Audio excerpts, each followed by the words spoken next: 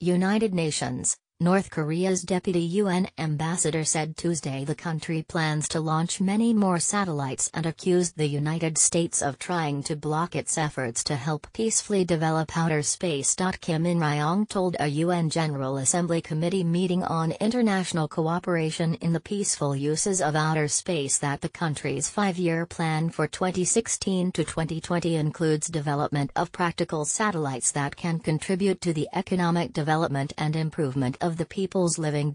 As a party to several space treaties, North Korea's space development activities are all ground on legal basis in all aspects, Kim said. But he said the United States is going frantic to illegalize our development of outer space, claiming the effort violates UN sanctions. The US is the country that launched the largest number of satellites, and yet it claims that our launch of satellites is a threat to international peace and security, Kim said.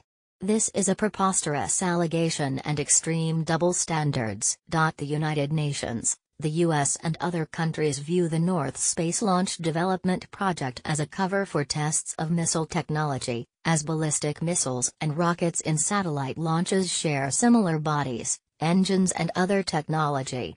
North Korea is also openly working on developing nuclear-armed missiles capable of striking the U.S. mainland. Kim said the Treaty on Outer Space states that it is a common asset of humankind and all countries can develop outer space without any discrimination.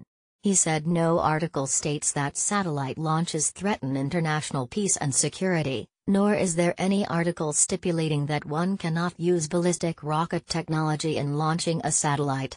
He said the U.S. relies on illegal UN resolutions, referring to Security Council actions taken in response to North Korea's nuclear and ballistic missile programs.